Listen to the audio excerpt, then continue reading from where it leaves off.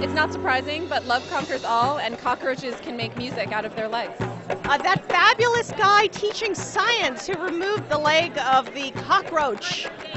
That a cockroach can sing with a leg. That was crazy. So the cockroach's leg is still alive and can think like my brain. That's the science teacher I wish I had had. Well, as an electrophysiology expert, I have to say I love the idea of being able to do a live demo of an electrophysiology experiment on stage.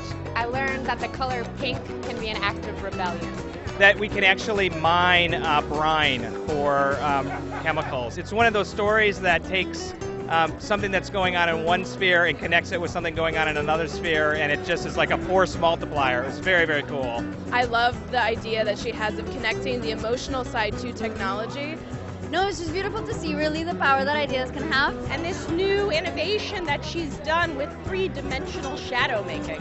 I thought that was fantastic. I mean, what's most exciting is seeing the audience just react to the brilliance on stage. I love the juxtaposition of the archaeologists using satellite photography to find ancient civilization, and then ending with a piece by Bach played on the violin. But you see somebody who's really good at something that you've never done, and it really challenges you.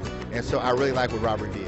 It's like the range of human endeavor brought together in one afternoon.